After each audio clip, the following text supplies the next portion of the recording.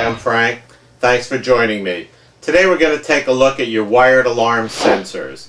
Sensors are an important part of any system because they're like the eyes and ears of the system. They'll tell it when something's been opened, when something's moving. They are your first line of defense. Let's start with window and door sensors. Your do-it-yourself kit comes with a package of 10 all-purpose sensors. They can be mounted on a window or a door. They're simply a magnetic switch embedded in this plastic shell and a magnet in the second shell. They have peel and stick strips on the back of each one. You would mount the switch either on the window frame or on your door frame. The magnet would go on the movable part. When the system is closed, they would line up next to each other. When the window opens, the magnet would move away from the switch, and it would in turn send a signal to the alarm control that that window's been opened. These particular sensors are of good quality because they're already sealed and the wire is already attached, so you don't have to worry about attaching any wires. Now these switches come in a variety of styles. You can get a sub-miniature set. They work the same way as the others, only they're just very tiny if you have limited space to work with. You can get a pair that would have a screw terminal on them, and they also work the same, but you can take the wire and screw it to these instead of having to wire nut them and tuck them in the drywall. There are a couple other kind of sensors you may want to use on your doors. Instead of having a surface mount, you may want to have a recess sensor. This particular switch is 3/8 round. You would drill a hole in your door frame up into the attic, pull the wire down through that hole, connect it to your switch. There's screw terminals here. Push it right up into the hole in the door. Drill a hole down so it lines up. When the door is open, the magnet would move away, telling the alarm that the door has been opened. This particular combination is very popular for inside doors with wood frames. There's also a plunger. If your door has steel in it, a plunger might be a good answer because the steel will eventually become magnetized and could cause you a problem with a magnetic sensor. The plunger switch would be mounted on the hinge side of the door. When the door is closed, it would push the button in.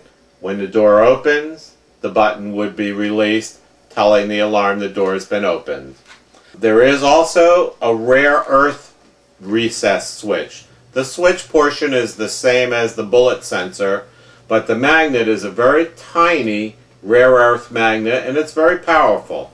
If you had a limited amount of space to work in, certain types of windows where you could recess the switch but you're afraid to drill in because of the glass, this type of a sensor might work better for you.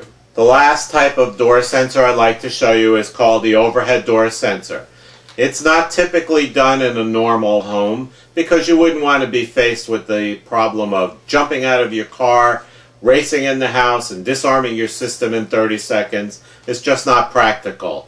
But if you have a business, a warehouse, or something that uses overhead doors, this is the type of sensor to use. It's durable. You could ride a truck over it, and it also has a lot more play in it.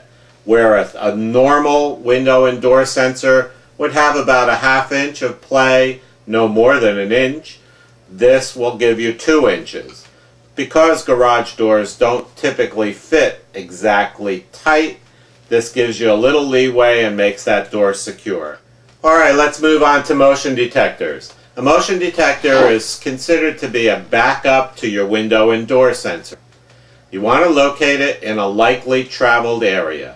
And what that means is that if a crook was smart enough to break the glass out of the window, climb through that hole in the broken glass and not physically open the door and walk in, where would they most likely go? Well, certainly between the master bedroom where you hide the jewels under the mattress, the family room where the DVD is. If you can find an area in between those two locations to mount your motion sensor, it's very likely that you're going to catch this person. Motion detectors come in a couple different types. Either corner mount or wall mounted or ceiling mount are the two main categories. A ceiling mount would get mounted like a smoke detector, usually in the middle of a big room. It could broadcast a big circle of protection. Anybody coming from any direction would break that circle and set the alarm off. By far the most popular is the corner mount detector.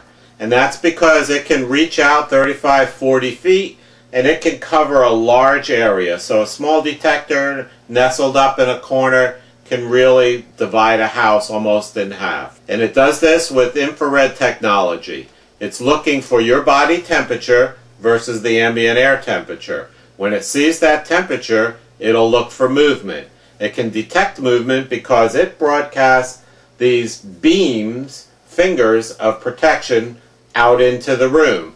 When the temperature mass breaks two of the beams, it will tell that there's a person moving in its space, and that will activate the alarm. So putting it where a person will cross the beams is much more effective than putting it where somebody can walk up in between the beams. Theoretically, you could walk up maybe some distance because the further from the detector, the wider the beams become. These are made to be mounted 7 feet off the floor. It'll give you the optimum reach. They shouldn't be tilted. It'll put beams out, actually one very far, one medium beam, and one down. And some detectors will broadcast straight down, and those can be mounted even over a door. It'll catch somebody coming in a door and out in the room at the same time. While we're talking about detectors, even though this kit doesn't come with a glass break detector, we should show you what it looks like and basically tell you a little bit of how it works. They also would mount on a wall. It can hear usually in a 25-foot radius around the room.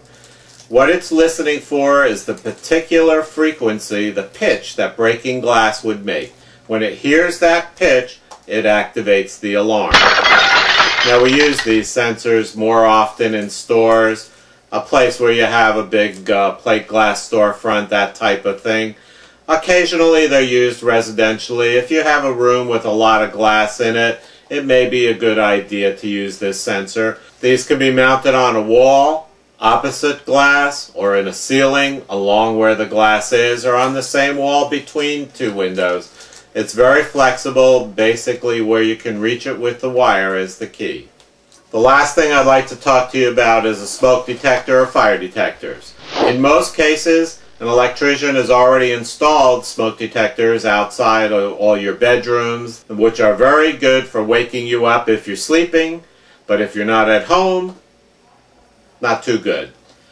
One connected with a monitored alarm system will call the fire department for you. It's a big distinction and is something that most people should consider when they're installing an alarm. All of the alarm systems are able to support smoke detectors, especially if you have a monitored system or you use the optional voice dialer.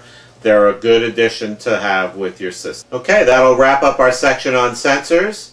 In our next step, we're going to concentrate on the wiring and show you how to actually connect these sensors to your control unit. Thanks for joining me.